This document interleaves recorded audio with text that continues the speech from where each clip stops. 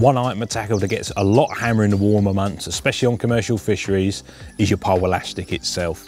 Not only from the fish you're hopefully catching, but from the harmful UV light when you're storing your rig on your top kit in your roost.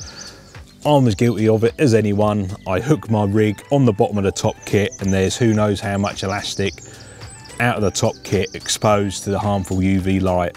That'll wear out your elastic quicker than anything, quicker than catching hundreds of fish. That UV light perishes the elastic so quickly and it's going to let you down at the moment you're relying on it the most, i.e. when you're fighting a fish. So the ideal situation is you have as little elastic poking out the top kit when you're not using it as possible. And the way to do that is to get hold of some of our CARPA elastic savers.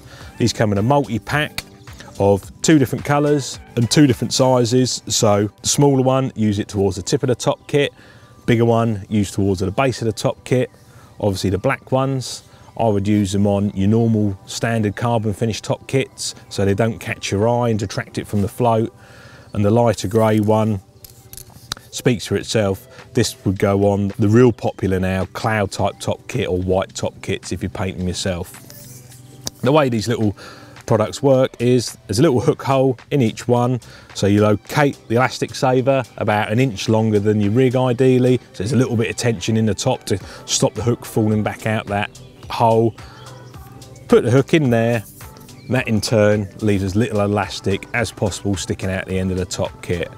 They're a really nice product, very cheap to buy, and they're going to save you money in the long run through preserving your elastic and not losing that match winning fish.